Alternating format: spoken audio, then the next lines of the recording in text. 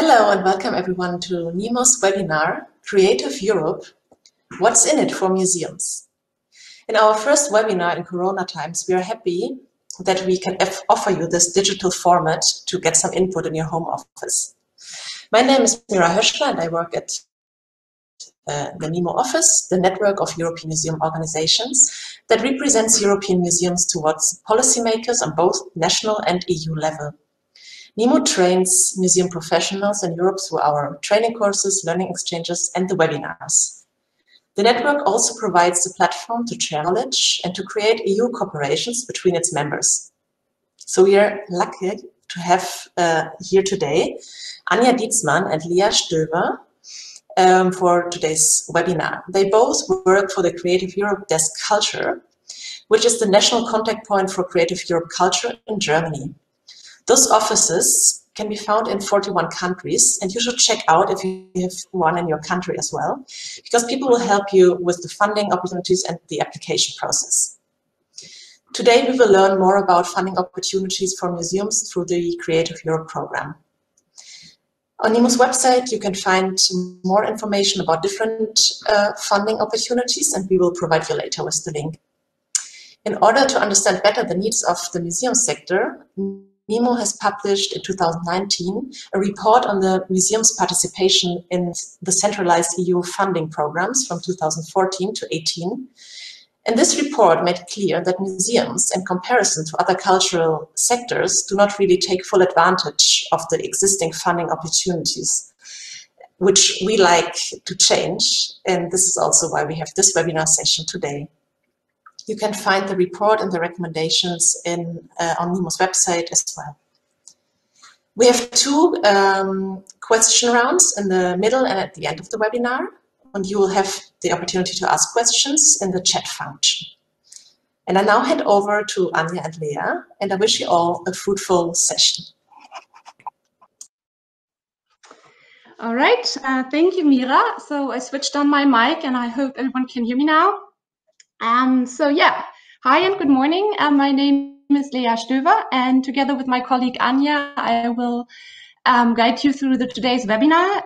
So I will start, and then later on Anja joins us.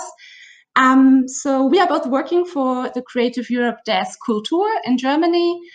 We are based in Bonn, and now the two of us, as I guess most of you, are in home office. So that's why we coming in here from different computers.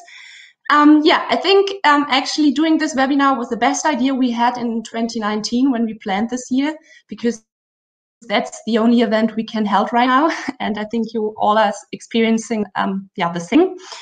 So thank you to NEMO, thank you to Mira and the whole team for organizing this. And I will start with the today's agenda.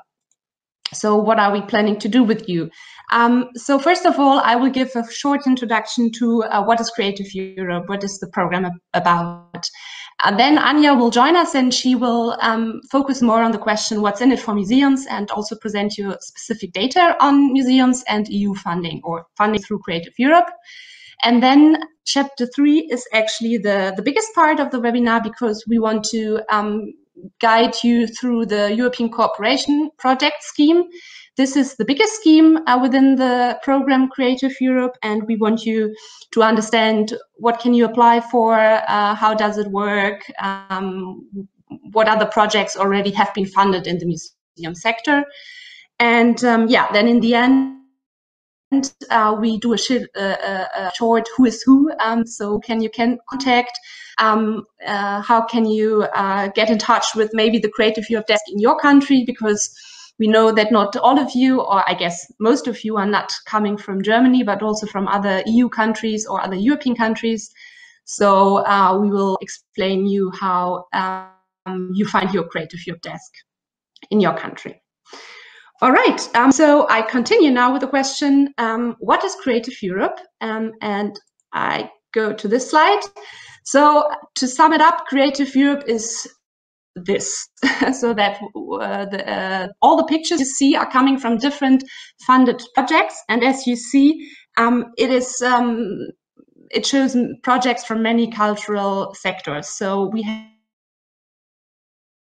a lot of performing arts, dance, theater, music, but also visual arts. You see, we have some pictures from museums.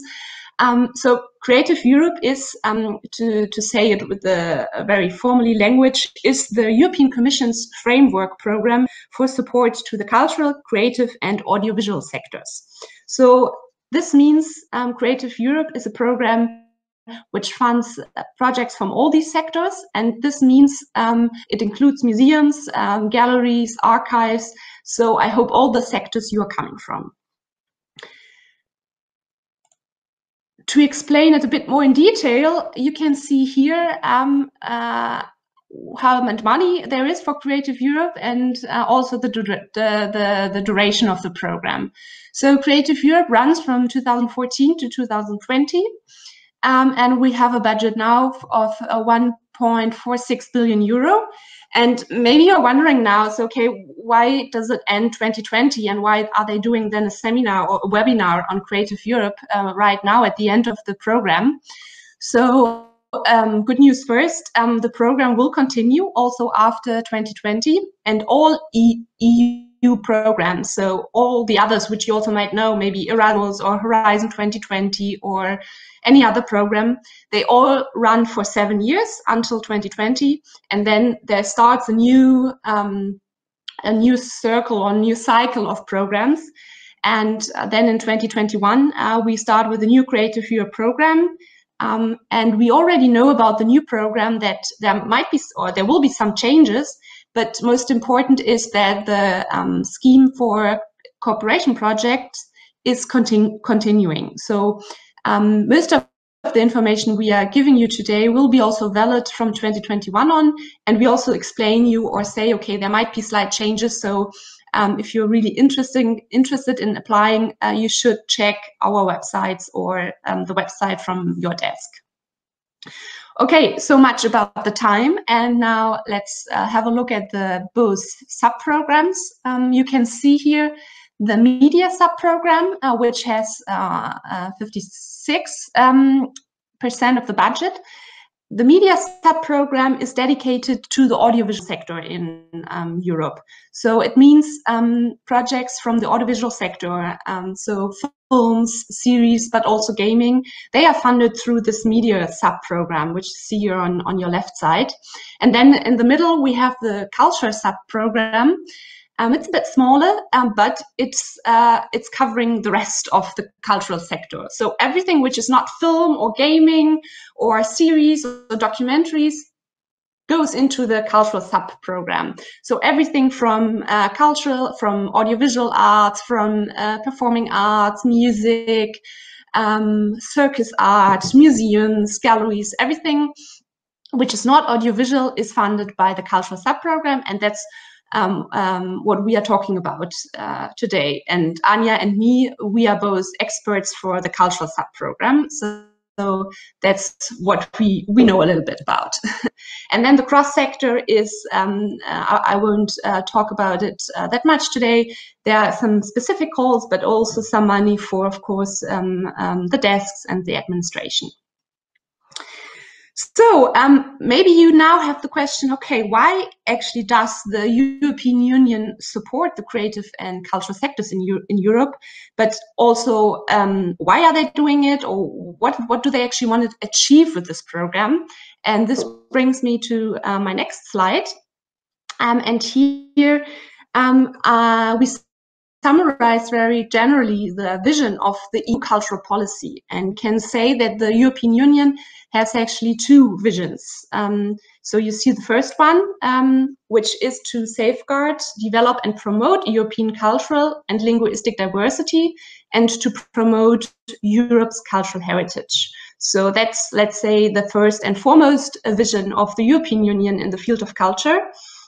I normally summarize this vision as under the headline of unity through diversity, meaning that, of course, the European Union does not want to unify all the different cultures we have in Europe in the EU, but also beyond the EU. But of course, they want to support the diversity of these cultures, of the national cultures, of the regional cultures, but also they want to make us aware that, of course, there's something which connects us in Europe, and especially they want to promote the safeguarding of the cultural heritage in Europe. And then the second vision, which you can see here, is to strengthen the competitiveness of the European cultural and creative sectors. So this comes in as the second vision of the EU cultural policy. And this means that, of course, this is also important to the EU to support the cultural and creative industries and to also make them competitive within Europe, but also beyond. And this is this is the second vision of the EU cultural policy.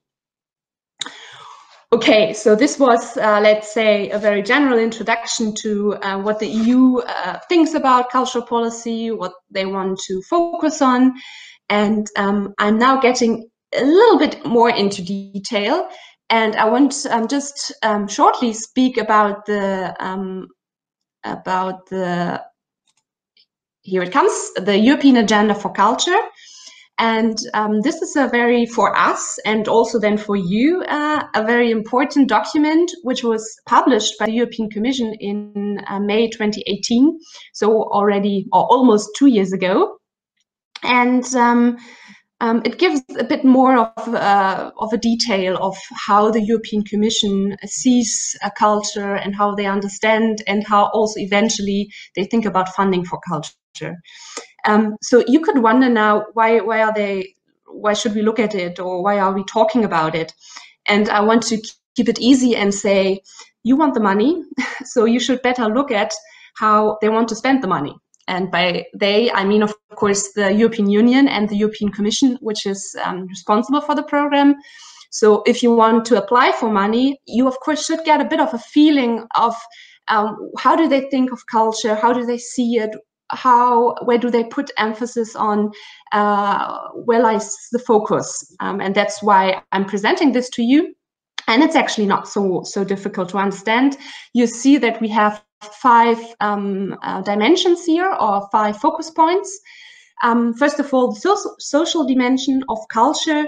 So the European Commission says that culture definitely has a social dimension, and that culture can harness, or that they want to harness the power of culture and cultural diversity, and that they see that culture can bring social cohesion and well-being to the citizen of Europe. So that's, let's say, one perspective on culture they have.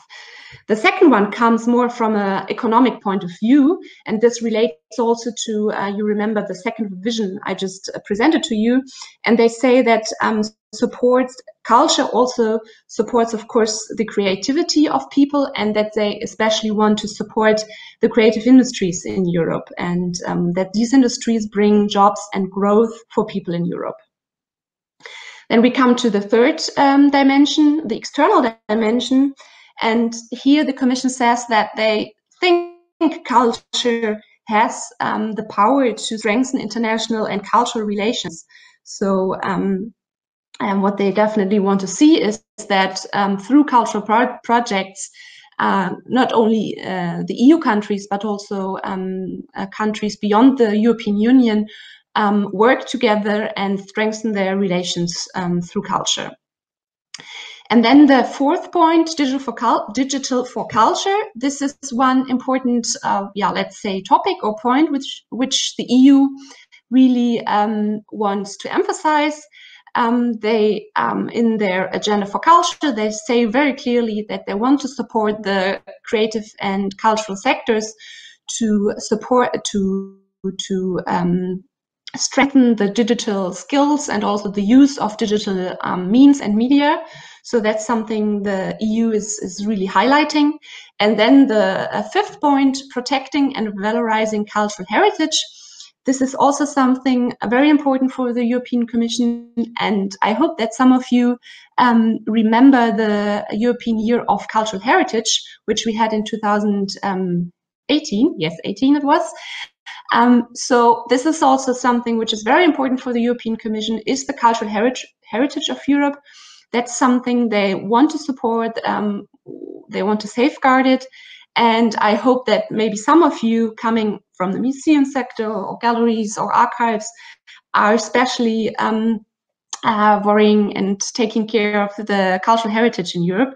So that's something where you could maybe see a connection between your work and the vision the European Union has of culture. Okay, so this was my little introduction to the basics of EU cultural policy, and now I already talked a lot, and I also, and not only I, but also Anja and Nemo, we want to learn a bit more about you. So we prepared actually 2 questions, and I'm now switching to the questions, and I would like to ask you to give us an answer. Let's see, give me a moment. Okay, there it comes. So you should now see 2 questions. The question is, the first question, what type of organization do you represent? The second is, do you have experience with European funding? I can see already you're starting to answer. I would say give you another 60 seconds to answer the question, and then we can see the results. Just a little remark for you. You can click at the presentation slide you see on your desktop now. So you don't have to use the chat function. Okay, thank you, Anja. Yeah.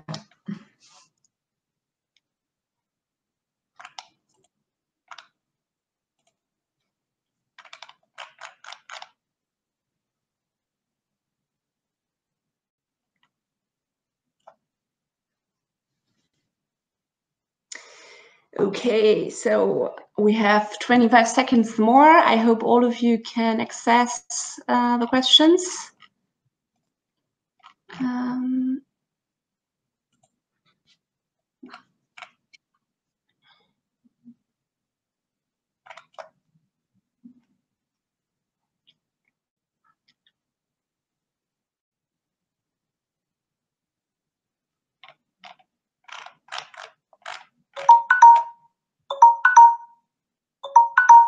Okay, I guess you heard the alarm from my from my mobile phone. I will now finish the poll, and I share the results with you. Can you see the results?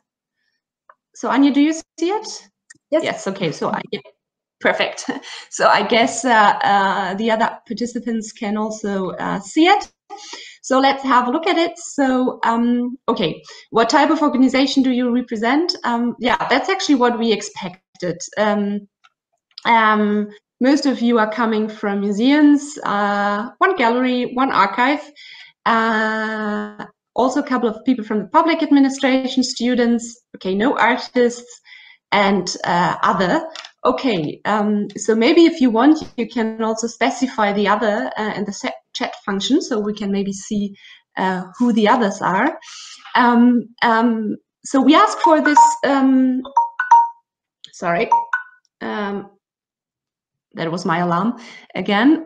So why we ask for this is because one of the important formal criteria for Creative Europe is that natural persons cannot apply, but you need to be a legal person. So, for example, a museum or an archive or also a public authority.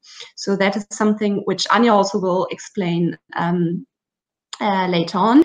And then let's have a look at the second question. Do you have experiences with European funding? Okay, so we see already 12 people having experience with Creative Europe. That is great. So I still hope I can tell you a bit some news today. And then we see also Horizon and Erasmus. We specifically ask for this because, as Mira already said in the beginning, NEMO did research on how museums use European funding and looked into these 3 programs. It's interesting to see that some of you have experience and that even more people know Erasmus Plus than Creative Europe. That's actually interesting for us. So I see that it's all really worth doing it. And I think the 43 people who have no experience will learn a lot about European funding today. Okay, and that's now the moment where I hand over to Anja, and she will continue with the question, what's in it for museums? Okay. A warm welcome also from me. Hello, everyone. I will go on with the next question on what is in it for museum, like Lea already introduced. So we said that the Creative Europe Culture Funding Program is open for every cultural sector, but especially museums can benefit from from the program. So we looked at the EU funding report by NEMO and found some numbers about how museums are using the funding. So you can see here.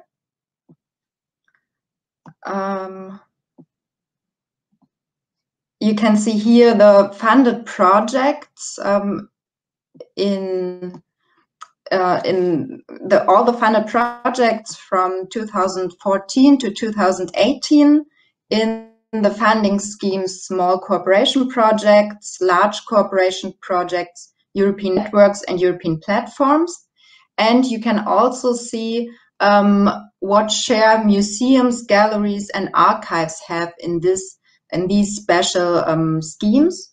So it is always around 20%. I didn't list all funding schemes here because I just wanted to give you an overview. So there are some more special calls that I didn't list here.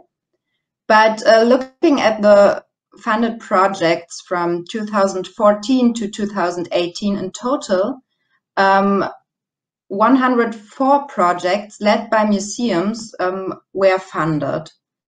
So there is a bit potential for more, but you see that museums, galleries and archives are an important sector that is funded in the program.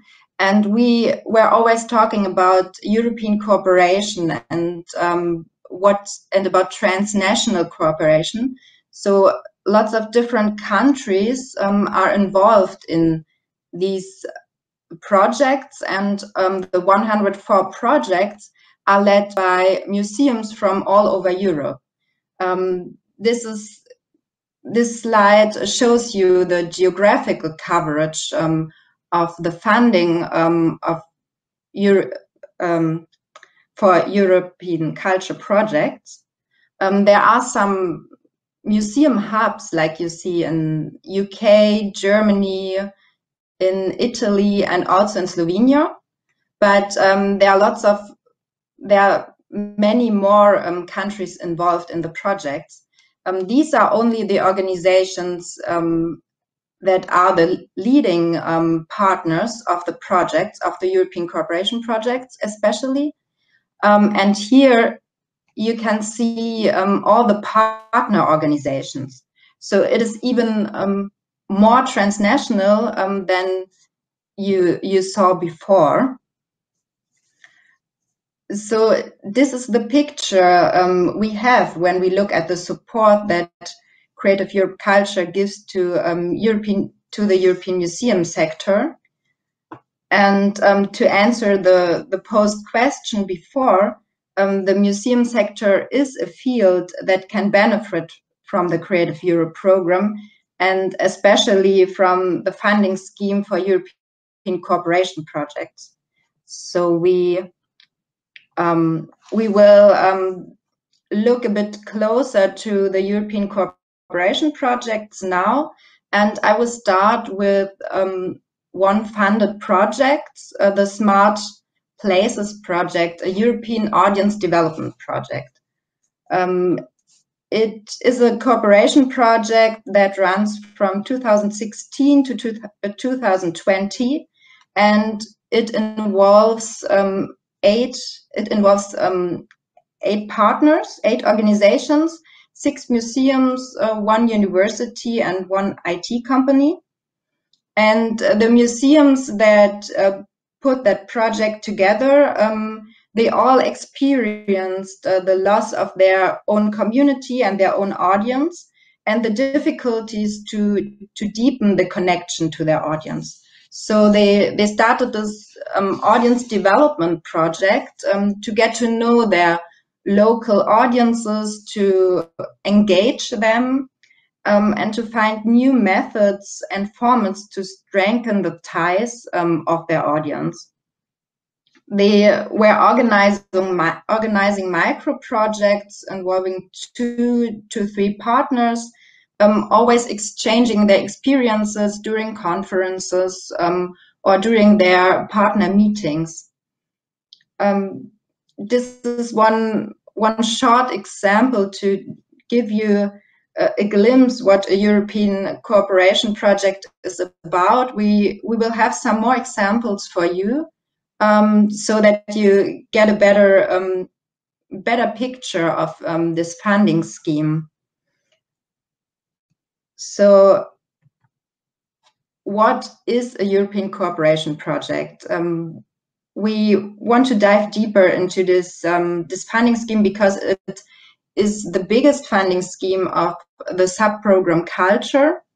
70% of the whole Creative Europe Culture budget goes to the European cooperation projects.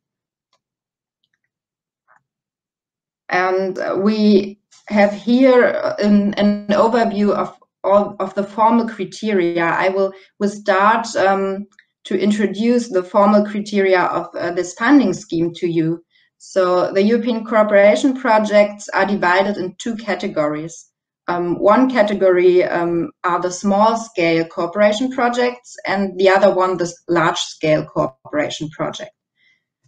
So for the small-scale cooperation projects, a minimum of 3 organizations from 3 different countries have to work together and have to organize and design the project. The maximum duration is 4 years, and the EU funds 60% of the eligible costs, or a maximum amount of 200,000 euro. For the large-scale cooperation projects, it is all things are a bit bigger. So at least 6 organizations from 6 different countries have to organize the project. They have to work together, and for a duration of maximum 4 years, that's the same. The EU grant is about 50% of eligible cost, or a maximum amount of 2 million euros. So these are some formal information, some formal criteria you need if you're interested in these in these categories. And it's always, the structure is always that you have one lead partner, which is responsible for the administration of the project, but you will submit one joint application with all partners. So it has to be really a cooperation project where you all work together and where you design the project together. So which organizations are eligible?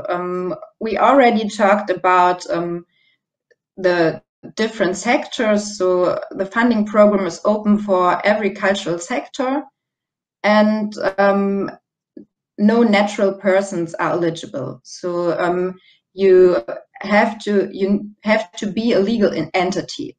Organizations must have a legal entity. They can be public or private. They can be in the non-profit or in the profit-oriented sector. That doesn't matter. Every organization in this field is eligible. And one important thing for the lead partner is that the lead partner has to be legally established for 2 years prior to the deadline.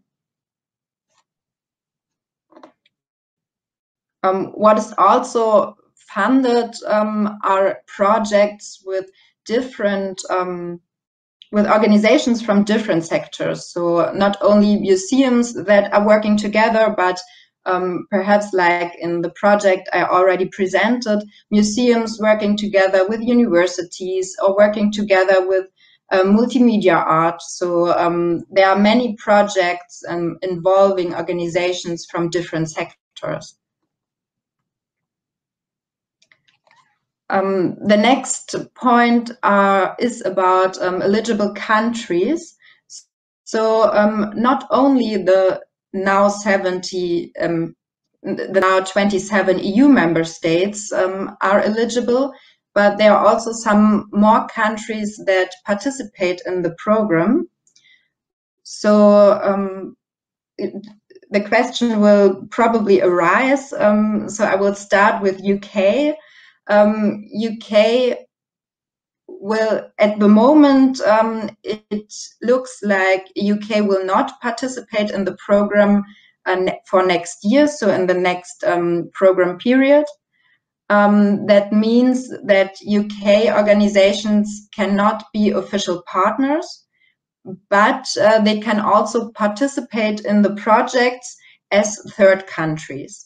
It's the same with Switzerland, and Swiss organizations. They can also just be third countries because Switzerland is not participating in the Creative Europe Culture program. But we have some more participating countries like Iceland and Norway, and also countries from the Eastern or Southern Partnership of Europe.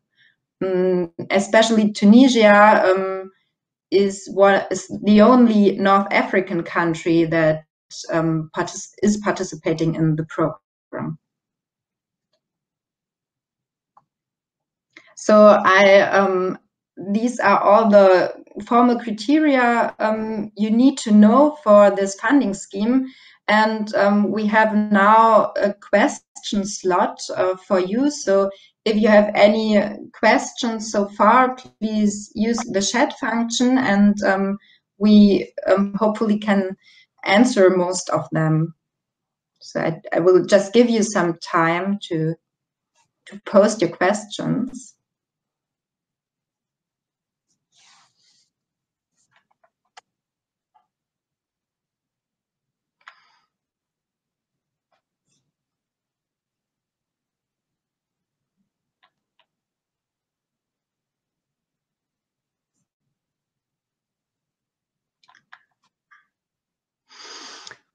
Yeah, I think I see there are a couple of questions on the third country question. So maybe Anja, we can start with this one. Yes, so the question is, can you tell me more details about third country organizations? Third country organization means that the organization is not an official partner, but there can be activities in the third country that are funded by another official partner. So it's like in German, we have this phrase to say, take someone Huckepack. So you take this organization with you. An official partner takes the organization of a third country with them. There are some restriction to that. I think about 30% of the eligible costs can go to third countries and not more. So. Yeah, and I think then there was a question, how would it work, for example, for Russia or then also for UK? And yeah, that's the case. So if you are a museum from Russia or then from UK from next year on, you can come in as a third country partner. which works as Anja just explained. Okay, then I see there a question, what does it mean to be a legally established person 2 years before deadline? So this means, for example, so you are a legal person, let's say you are a company, and you founded your companies last year, let's say April 2019. So when you want to apply for a cooperation project and you want to be the coordinator, you can only do this then from April 2021 on, because then you are legally established for 2 years. But this only is a restriction for the coordinator. For the partner, it's different. Then you can also be just legally established for 1 year or 2 months. It doesn't matter. And of course, it does not only go for companies, but also for associations. So for any kind of legal person. So the next question number 5, does the applications must come from 3 different countries? So like I said, you always have one application, but this application is for a project that involves at least 3 organizations from 3 different countries. So yes, in this case, 3 different countries have to be involved in the project if you want to do a small cooperation project.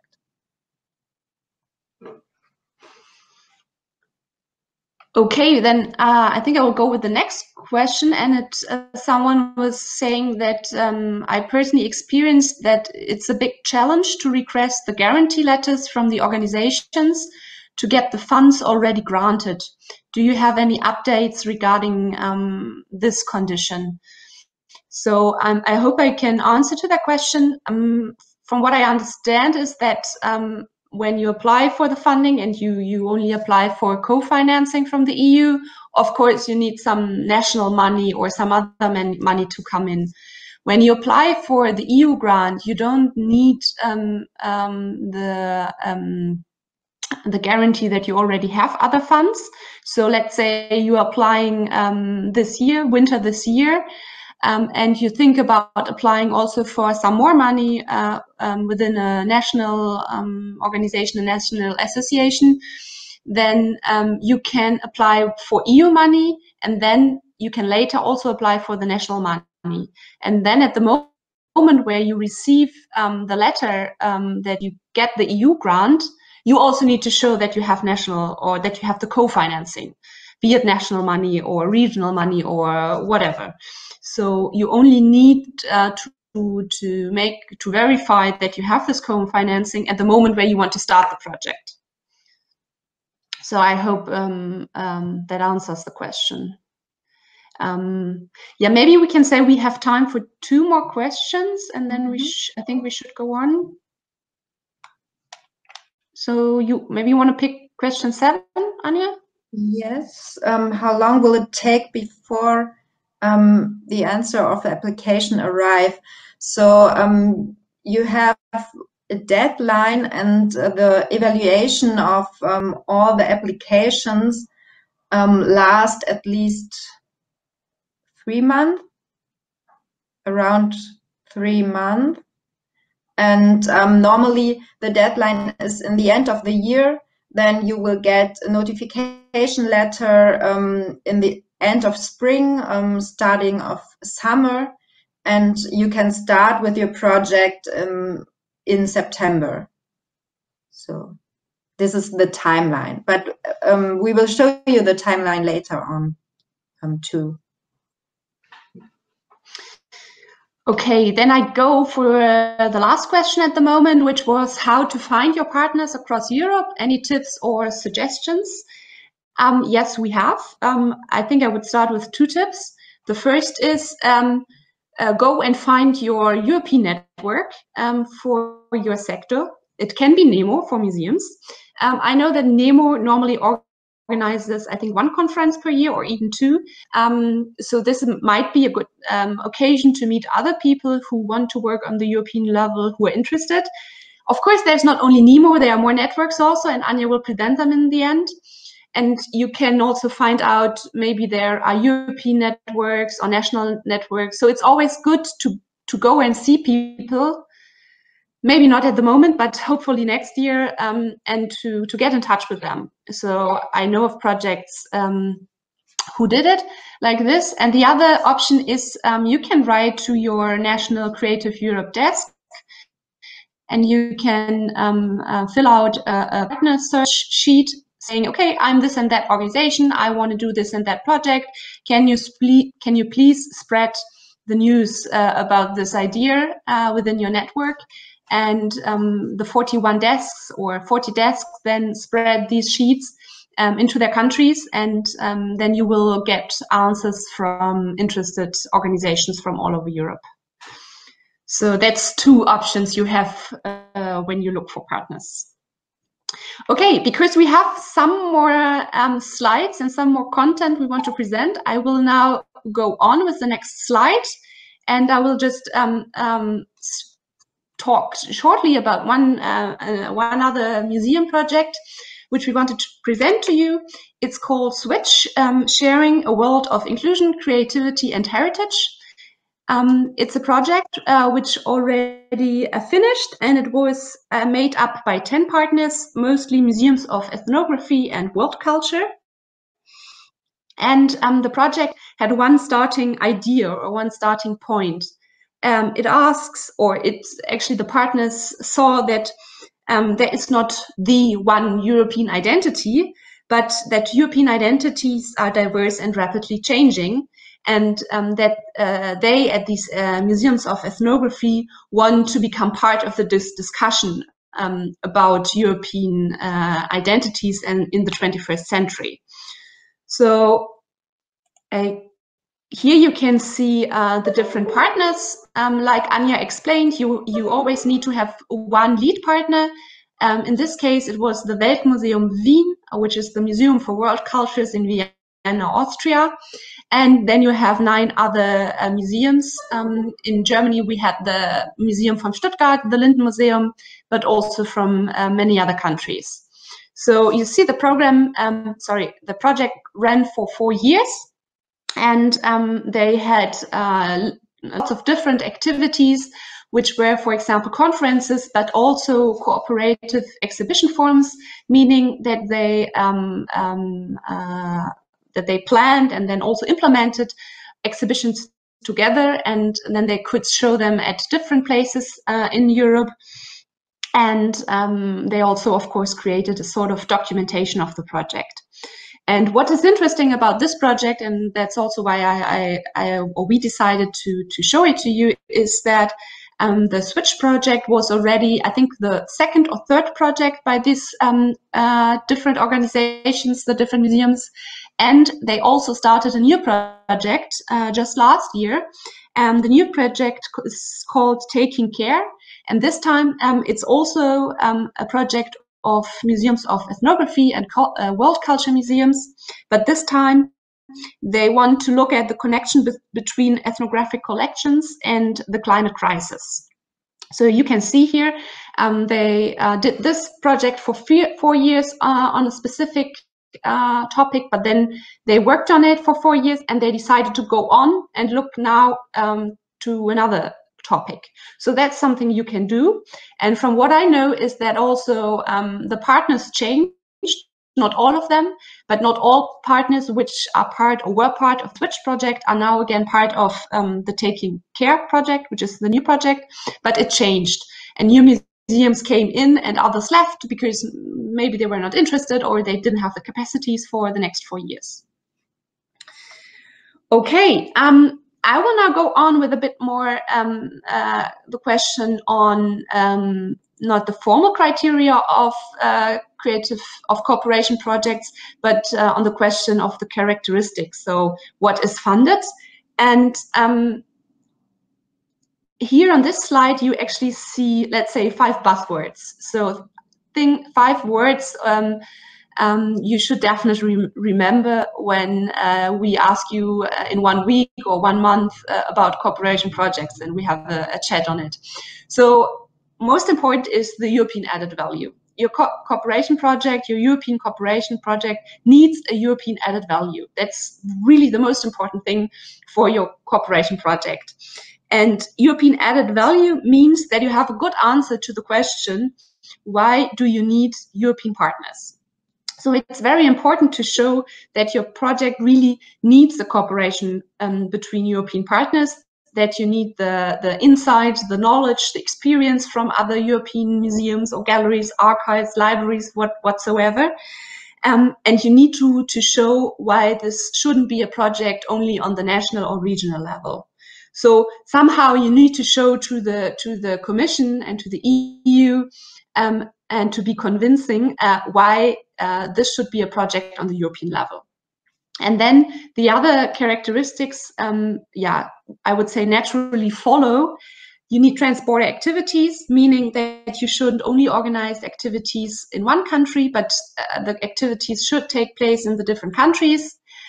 You should really cooperate, meaning you should work together on the problems and challenges and the topic you choose. And it's not just one organization doing everything and thinking and finding solution, but it's really cooperating. And then finally, your project should have a broader effect, and it should be sustainable and also transferable. This means, I think, it's a bit of buzzwords here, but let's make it a bit easier. You should think about how can you make an effect not only on the people or the institutions which are directly part of the project, but also beyond that. So how can you maybe prepare some documentation or some website which really shows to the people what you were doing in the project and how can they also make use of it. That can be a website, for example. Okay, and this brings me now to the next one, which is the priorities. And so we are getting now a bit deeper into this whole topic of cooperation projects, because when you decide to do a cooperation project, a European cooperation project within Creative Europe, you need to choose between different priorities. And you have to say, okay, I'm doing this priority, and now I explain you how I want to do the priority. And so that's what you need to say. And you really need to focus on 1 or 2 or 3 of these priorities.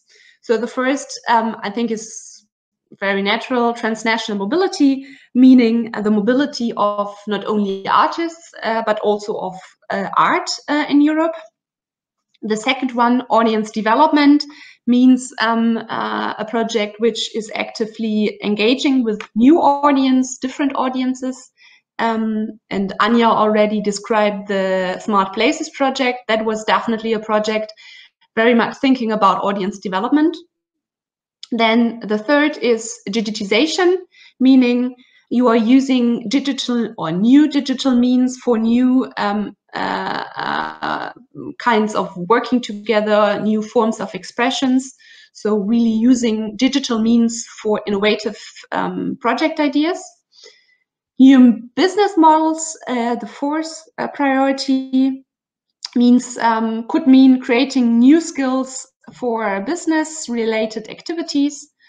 So you might think about how can we not only present what we do, but how can we also think about making this a business model and a business idea. And then the last one is training and education. This would mean a project which is also focused on the idea of training, for example, staff members, but also audience and all the people with whom you are engaged in your institution. Okay, and this actually brings me to another project example. It's quite a new project. It's called Beyond Matter, Cultural Heritage on the Verge of Virtual Reality. This project only started last year, October, and a German museum, the Center for Art and Media in Karlsruhe is the lead partner here, and you see that they have a couple of more museums as partners, but they also have, for example, one tech company as partner. And this is very important for this project because this project wants to revive art and cultural content through VR. So what they want to do is look at exhibitions and artworks which already are in the archives of museums, which already happened, and they want to revive them through virtual reality. So this means they are using new and innovative means of digital technology, and they are also addressing this idea of audience development because they want to bring the cultural content to new audiences, to audiences which were maybe not yet alive when these exhibitions took place, or which did not have the chance to see it because they just simply live in a different country. So here you can see how a project can address different priorities. One interesting thing is maybe for some of you that the project Beyond Matter, they have an open call right now, and they are looking for practitioners and also theoreticians who work on the question of how to bring art content via virtual reality to new audiences. So if maybe some of you is working on that topic, I definitely recommend to have a look at the webpage beyondmatter.eu because the call is open and they look for residencies in Tallinn, Tirana and Karlsruhe. So yeah, have a look at it. All right, and now I'm almost at the end of our chapter 3, and I will just briefly have a look at one important question, and that's the money. Of course, you can talk a lot about content and partners and everything, but in the end, you also have to care about the costs. And this is just a short summary of the questions, which costs are eligible. So you see 4 main categories of costs, which are project activities, so everything which is related to the project, to costs which arise by implementing the project. Then, of course, communication, so everything you need in order to communicate and disseminate your project. Then, of course, travel costs. Again, maybe not at the moment, but normally that's a big cost heading because you need to travel around Europe to make the project run. And then also the personal costs. That's usually the biggest subheading. So all these different four different cost categories make up your total budget. And from this, you can have 7% of indirect costs. And with this indirect costs, you can, this money you can spend on, for example, rent or insurance or everything you also need to pay. Okay, and this brings me also shortly to the question, how can you co-finance such a project? And this, of course, is also very different in the 41 countries. So it's always good to talk with your Creative Europe desk about this question. So you could pay your project from your own resources if you have. You can, of course, apply for other funding from private or public sources, and you could second your paid personnel. So you can say, okay, we already have persons working in our institution. They are paid through our normal funding, and now we say they work for, let's say, 2 years on this project, and we pay them. So that's then the income you have. It's not allowed to have other EU funding, so you cannot apply for Creative Europe and Erasmus at the same time, and in-kind contribution also do not work. Good. Then the very last question is about the timeline. If you decide now to apply for a cooperation project, you definitely should have a look at the Creative Europe Desk's website throughout the whole year, because this timeline could change. Normally, we have a call for cooperation projects in the winter time, but I'm actually expecting this call more in the spring of 2021, because right now we are, in a crisis all over Europe. So I think the timeline may change. And normally you then have maximum 8 weeks until the deadline is, and then the results come 6 months later. So you normally apply, and then you have to wait another 8 months until you have the news and the results. And then it takes some more weeks until you can start a project. Good. And the very last question is now, because I already talked about it, how is it going after 2020? Because we spoke about the new program. It starts in 2021. And I want to keep it short here because time is a bit running. The most important thing for you to know is that the cooperation project scheme is continuing. So everything we told you today about the formal and informal criteria, and also the ones which are content related, this scheme will continue. We expect slight changes, so it's always good to have a look at the publications of your Creative Europe desks. But if you are planning a cooperation project with different partners, let's say 3 different partners from 3 different countries, this idea will continue also beyond 2021. And that's also the good news. We have some new schemes, especially one which is dedicated to the music sector, and also the topic of cultural heritage should be supported after 2020. Okay, and that's where now my colleague Anja will do a short who is who, so that you also know who to contact after the today's webinar. Yes, so we are almost finished. At the end, I want to give you an overview where you can get help for the application process and who is who in the on the European level, who is developing the program and who is doing the administration. So here at this slide, you can see at the one hand on the left side, the European Commission, the DJ EAC, Director General for Education, Youth, Sport and Culture. This is the the Director General that is responsible for the content-related questions of the program. So they're defining strategies and evaluating the program. On the right side, you see the executive agency. They are implementing the program. So they are there for the administration of everything. And when you get funding, you also have a project officer coming from the agency. We, the Creative Europe Desk KULTUR, are at the interface between the EU level and the national level. So we get the information from the EU level, and we will transfer it to our cultural and creative sectors in the 41 countries that are participating in the program.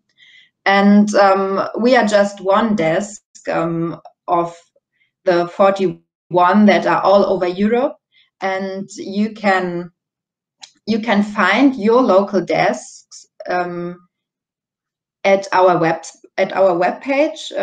You can find the link here on the slide. So and look it up there. They will help you with the application. They will guide you through the whole process and consult about the project you are planning. On our map, you can see where all the desks are located.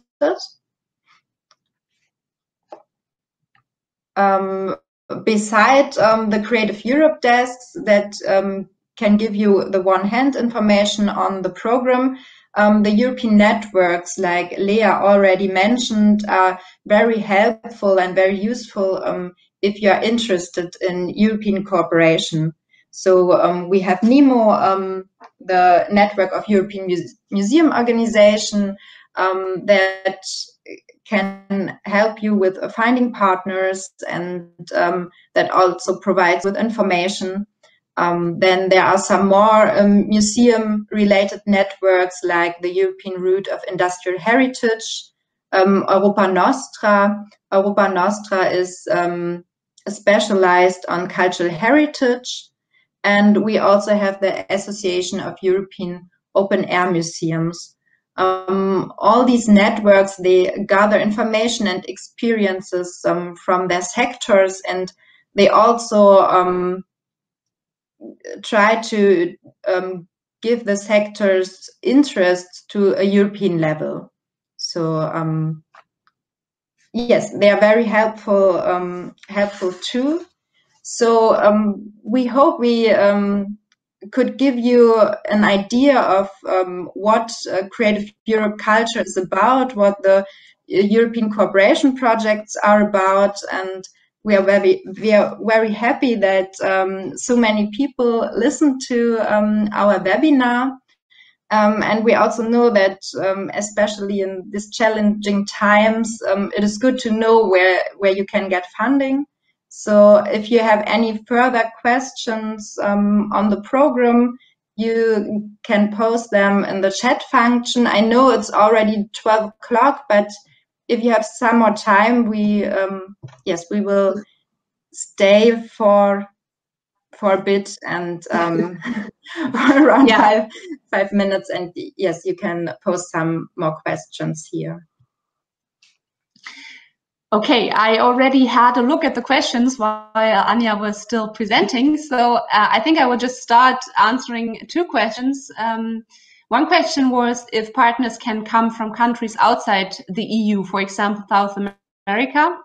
Yes, this is theoretically possible, but still you should always remember that this is funding for EU and Europe. So it should be still a project focusing on the European cultural sector. If you think that a partner from South America can bring something into the project what you don't have in Europe or what is really enriching, this is something you can do. But it shouldn't be a project which is then more focused on South America than on Europe. That's the answer to that question. And then another question, question number 12, is can an institution that exists for less than 2 years be a partner in a Creative Europe project? Yes, the rule with the 2 years of existence only applies to coordinators. So if you are only a partner, you can exist for 1 year, 2 months, 1 year and 3 months whatsoever. Okay. Good. I'm just looking at the questions. There's one question, number 16. What if one partner quit because of impossibility of keeping on it? We always suggest that you don't only have 3 organizations from 3 different countries, but you always have one extra. So a lot of projects, small cooperation projects, for example, are working with 4 organizations from 4 different countries. So if for some organization it's not possible to get on, you can still do the project.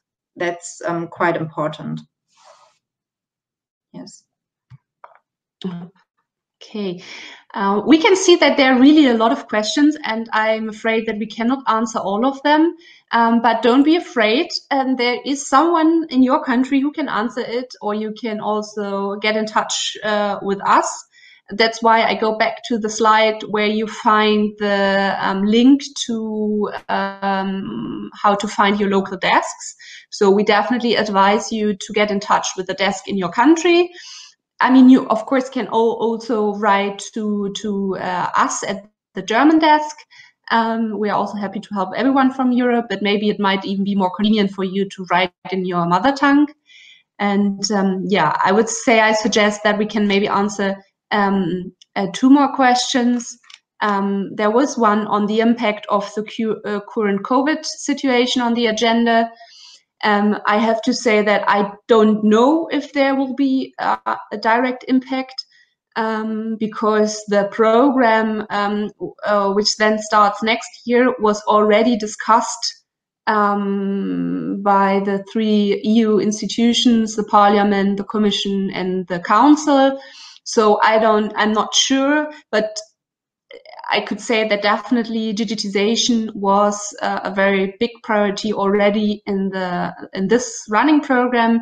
So I can see that all the experiences you and we are having right now due to the crisis, I think that's something which you can use also during the next program, and something which will definitely be valuable for a cooperation project.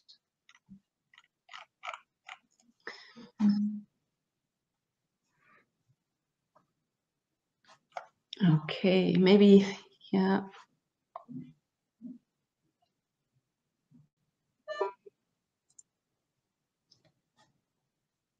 Yes, there's one more question on how important it is for the coordinator to have a rich activity portfolio in the past years and financial situation. So the coordinator has to do the whole administration of the product. So for the agency and also for the Commission, it is important to have to have a organization that can provide a good financial capacity and also good operational capacity. So when you do when you submit your application, you also have to prove that you can do this project, that you can handle the budget.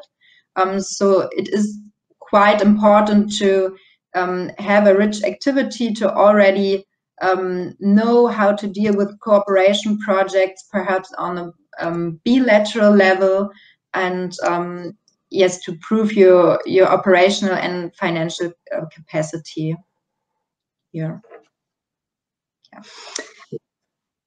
Yeah, okay. I think we should now call it a day. I posted in the chat also our contacts, because I just realized that we didn't put it on the last slide. So if you want to get in touch with Anja or me or one of my colleagues, please visit our website. I posted it in the chat, or you look for the desk in your country. They are all very nice and very active colleagues all over Europe, and send them our regards if you talk to them. And yeah, I think that's it. Thank you to all of you. Thank you very much to NEMO for giving us the opportunity. And yeah, everyone take care, stay safe, and maybe see you again. Thank you very much. Goodbye. Bye.